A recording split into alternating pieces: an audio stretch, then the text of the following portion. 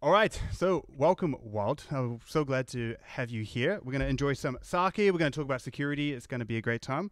So first we have our first sake. So this is non-alcoholic sake, which I didn't know existed until yesterday. Yeah, me neither. And this is from the Nara region in Japan, which apparently is famous for its full-bodied richness. So interesting fun fact. Give it a go. All right. Cheers. Cheers. This is good. I'm quite surprised. Yeah. Like I didn't know what to expect, but this is actually really good. Yeah, yeah. So let's start off. So you obviously have a long history in security, in particular kind of pen testing, offensive security. But how did you actually get started in security itself? What got you curious about it? Yeah, I think it's a bit like the bit more classical story of like the hacker starting as a child. So I think as a child I was always like busy with computers. There was something that really interested me, and especially like I had a Wii, and like I was really like focused on trying to do things with the Wii that I normally shouldn't be able to do. But you need to know, like at my parents' place, the Wii was like 3 stories up. The computer that we had was like down, and we couldn't really go back and forth. So I was like constantly, like the whole afternoon, just looking something up on the computer, running up to the Wii, trying it out. It didn't work. Go back down, Googling again. So this way, like as a child, I could keep myself busy forever. So you were fit. I was fit. Just going back and forth all the time. Sure. How did you get into actual pen testing and to like understand how you got into security? But how did you go into the offensive side? So yeah, as I was always busy with it as a child, it was like always this idea of I want to become a hacker. And so it's been always like in the back of my mind. And then when I went to university, like at the end, I would have to think like, okay, what do I want to do as a job? And that thought came back to me like from the get-go, like I want to become a hacker. So I was like really researching like how do I get into this field, how do I do this, and this is actually how then I got into contact with EY in the Netherlands, and they wanted to offer me like a job to start and learn there as a professional pen tester. So I moved everything I had, went to the Netherlands, lived there for 2 years, and then this is how I got into my first role as a pen tester. Yeah, it's fascinating. It's one of the few good stories I've heard from like kind of going into EY. True. Not that I want to make any enemies with EY. So one of the areas why I really wanted to bring you here today is the work that you've been doing in building out a startup in AI pen testing. So conducting offensive pen tests, but using AI, I guess, as software. So how does that work? Let's start there. Like, how does an AI pen test start and happen? Yeah, an AI pen test actually starts very much the same way as a regular hacker would work. So especially now with the rise of Agentic AI, you can make like these very separate agents which each specialize in one specific task. And each specific task is a task that a regular pen tester would normally do. For example, map out the whole infrastructure, see all the endpoints. So that agent has like their own task, and then it would move the task once it's finished to another agent who has done like the next thing. For example, try to find some injection points, for example. And this way you have like a whole network of agents who collaborate together in order to mimic the process of a real hacker on an application or an infrastructure. So these agents are kind of like, you kind of like have a team. Yeah. A team of hackers. Exactly. Right? And an agent is, and you kind of almost as if it is like with real pen testing, you have people that have specializations. Yeah. So these agents have specializations in specific vulnerabilities that they're trying to find, right? Yeah, exactly. So one question I have at the moment that I know is going to light up the comment section, but we've been talking about these AI-style pen tests, kind of producing it as like a software service.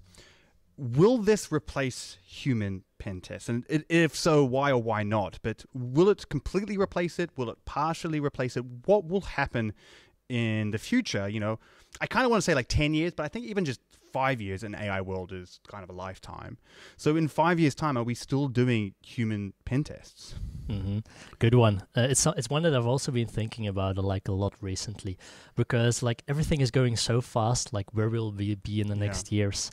And I think where we will land is that pen testing will be almost like 95 to 98% be done through AI, because like everything we do as a hacker is a lot of repetitive tasks that can be completely automated. Even the more creative tasks can be automated. And for most of the companies, that will already be sufficient to get their pen test checkbox marked and have like the full value of a pen test. I think like the 1 or 2% that was still left is for the companies who actually need that a little bit more, that have like a low risk appetite. For example, banks, they probably will always want that extra little bit more. So I think for them, humans will still come into the loop, especially to test the more creative bugs that are like tougher to automate with AI. So you mentioned creativity. So I want to ask a question about creativity, because at some point, all of the vulnerabilities that we know about, IDOR, cross-site scripting, SQL injection, they were all invented, well, not invented, but discovered by humans. So are we going to have blind spots? Like, you're training these agentic agents on specific tasks, but those tasks were all discovered, found by humans. So will we have blind spots? That's a very good question, actually, because like indeed there might be a blind spot somewhere, but if we look at like what the industry right now looks like, almost all different kind of vulnerabilities are already identified. So it will, like, I don't think AI will invent like new categories of vulnerabilities, but even nowadays with humans, a new category of vulnerability is almost never found again. Now with LLMs, there is a new category, like prompt injection, for example, but that's as the technology progresses. But yeah, so I think the blind spots itself will be like very, very limited, just because like humans are very slow in finding new vulnerability types as well. How do you train these agentic agents then, right? What's the process? Is it, I know we're not, but I'm going to say it facetiously.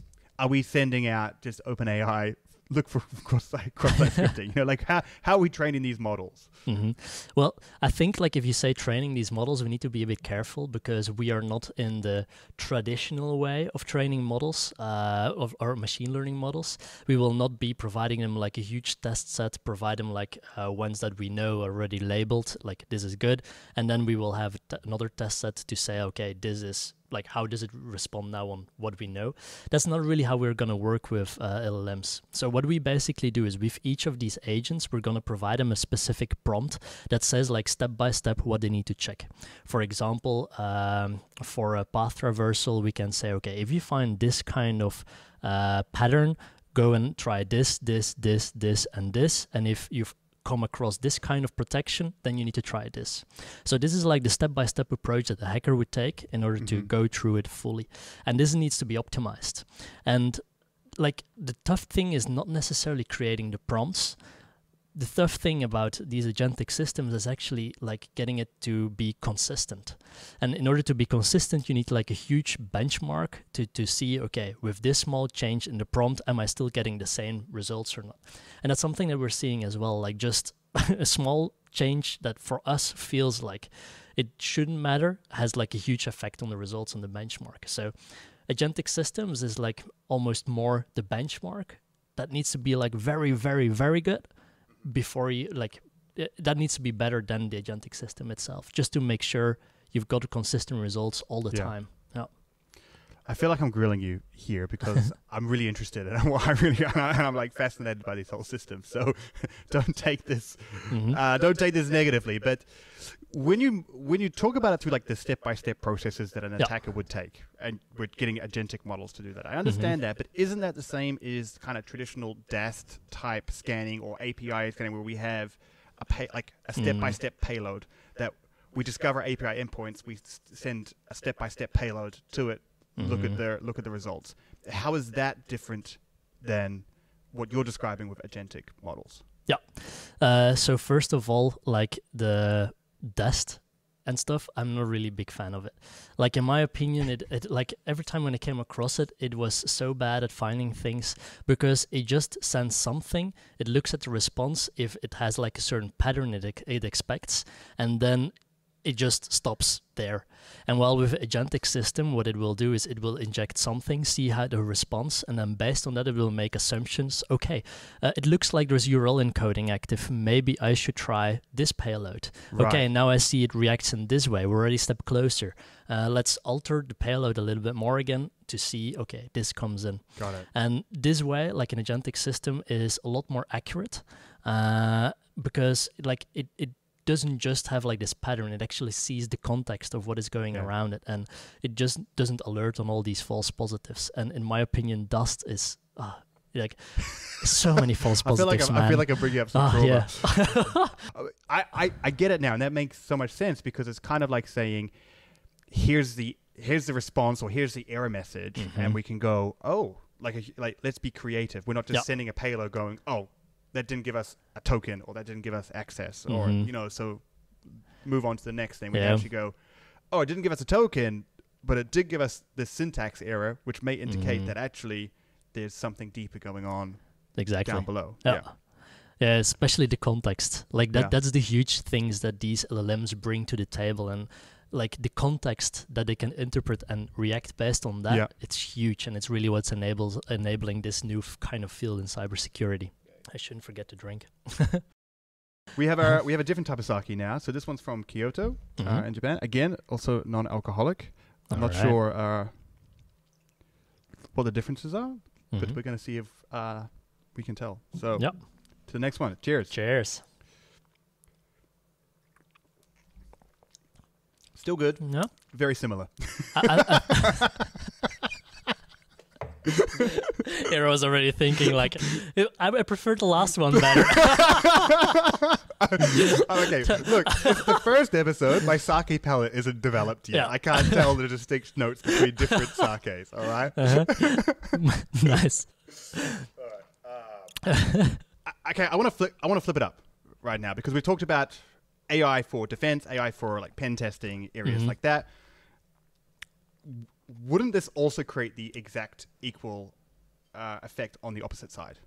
So, like, are we seeing, there's a term, script kiddies. It's someone that's like not a sophisticated hacker, but is able to run, bash commands from Google, or use hacking tools to get into access into stuff, aka me. Are we seeing the next generation of script kiddies by able to use these kind of AI agents for evil? And what's that dynamic going to look like in your opinion? Yeah, definitely. Like in general, like if these AI agents get like mass adoption and it's available for everyone, it's definitely going to bring a huge shift on how script kiddies, what they are capable of. Like they don't like imagine like as a script kiddie in the beginning, you can run a tool like nmap and you're like, oh my God, I'm hacking. Yeah. Let alone the feeling of this system is hacking for me and doing the actual hacking. I think there will be a huge uprise in like the amount of hacks that will come up. But also like this will change, like if they have access to these kind of systems, that means that all the companies can also have access to these kind of systems. So like I think it will again be like this cat and mouse game that will keep on developing. Like this field might then make like that, like this catching up, but the defense will also catch up quick. Right. Like I don't think like it will be huge imbalance for long. You mentioned Nmap, right? Yeah. You described my first experience. Yeah. Nmap. Like, oh my God, I'm a hacker. Where's my hoodie? I found a port. Yeah. Oh my God. Yeah. What is a port? Port 80. How do I hack? Yeah. So I have a game that I want to do today. It's called Would You Rather, and it's pretty self-explanatory. I'm going to give you two options, and you're going to pick which of those options you would prefer to do. Now, we're going to refill our sake because we need motivation for this next game here. Perfect. This is, just in case you're wondering, this is the same one as last time. In case you're curious. Busted. All right. Okay. Would you rather have all your credentials stored in a .env file in your Git repository, or never be able to update your dependencies? Definitely the first. The first? The env variables there, like because if I can't update my dependencies, then if I have a web application running outside, then I'm just fucked anyway. Okay, I would. You know what? I would have thought environment variables, but I understand it.